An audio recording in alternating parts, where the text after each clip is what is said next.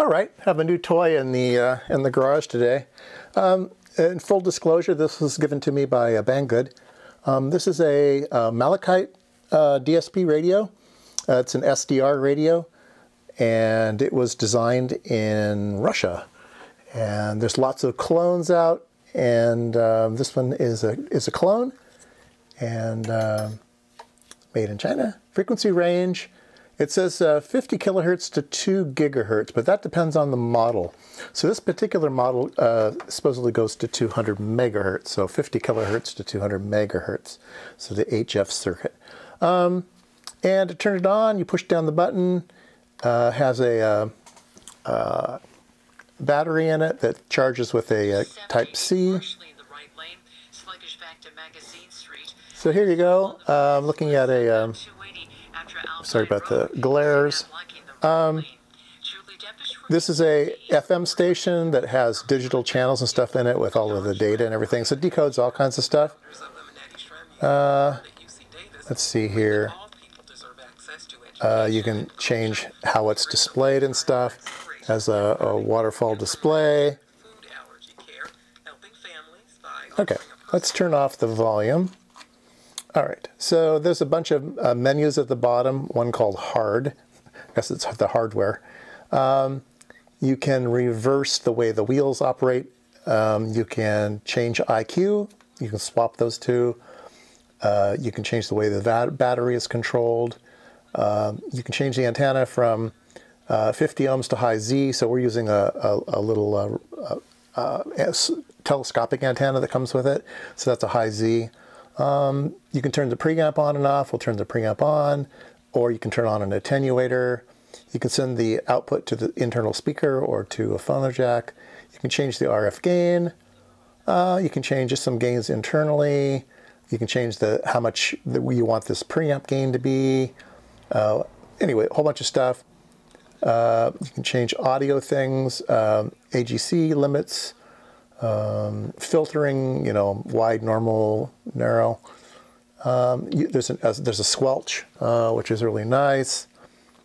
Visually, you can change the way the waterfall looks and the gain of the waterfall and brightness of the display and all those types of things.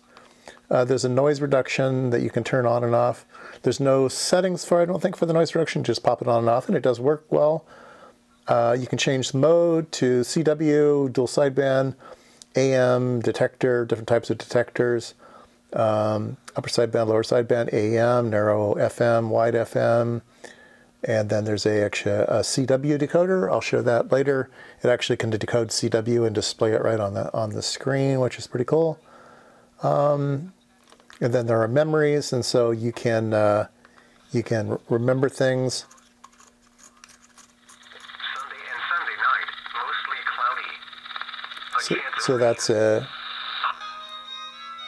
another channel. So you can store things. A chance of rain. Highs 50 to 70. All right, so it's not a lot to know about this. It's pretty cool. It's a nice size. It seems to be built well. The only complaints I have about it is there are some models that have knobs instead of these rotary wheels. And I'd rather have, I think, the model that had the knobs instead of the rotary wheels. Of course, this one is smaller and not as prone to break, maybe. There's not great documentation on using this radio.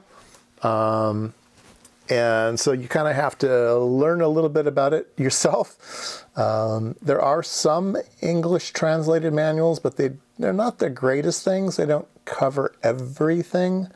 But you can tap on the frequency. You can put in your own, you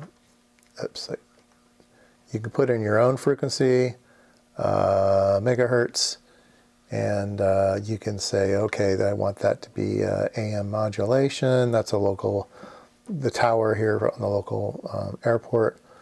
So there you go, somebody's talking at the tower.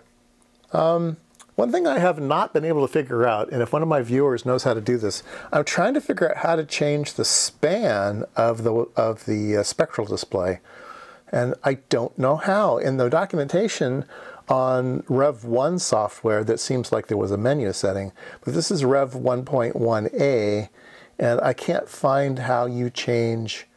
It's set at 160 kilohertz, and it just seems to be fixed. I just don't be able to seem to change that. So if anybody knows how to do that, let me know.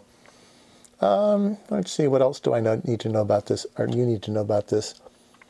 There's a bunch of displays at the top here, whether your noise is on, automatic gain is set to slow, there's normal and fast, what type of modulation, AM, here's your attenuator, here's your volume, here's your filter, how much battery you've got.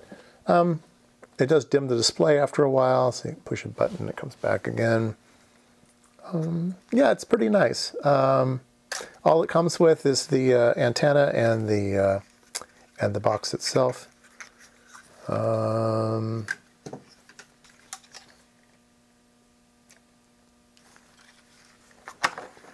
don't know. I mean, you know, it's a radio and it's fun. It's small. It's a shortwave radio. It has upper sideband, lower sideband, CW. The CW decoding is really, really cool. So let me show you a couple things here. A slight chance of rain. Highs 55 to 70. Monday and Monday night, mostly cloudy. A chance of rain. Highs 55 to 70. Lows 40 to 50. Tuesday and Tuesday night, a chance of rain. All I heard was check, Bill, and I knew it was you. Well, I may not be all here, and I just got my booster shot, Moderna, so we'll see what it does to me today.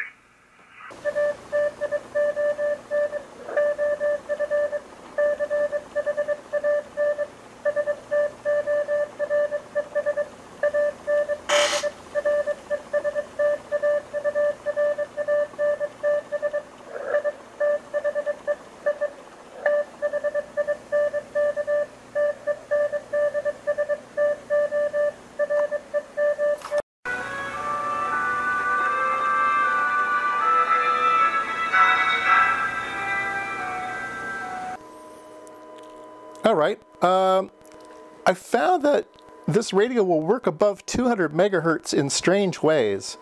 Right now I've got 500 megahertz coming in. I'm getting a tone and I'm getting a spectral display. But if I go to 200 megahertz, and I'll turn on the generator to 200, sort of is working. Now if I go to 250,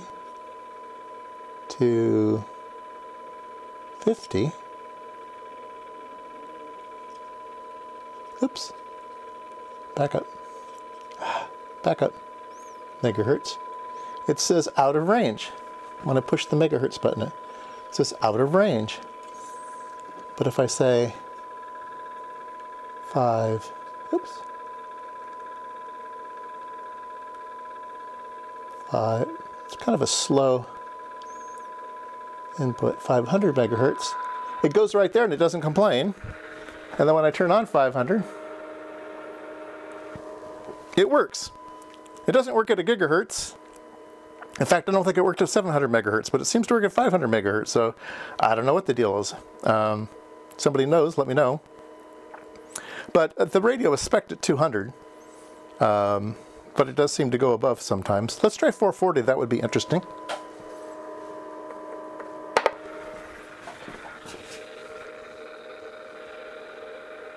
Or 40 megahertz. You can see the spectral display, but I'm not getting any tone.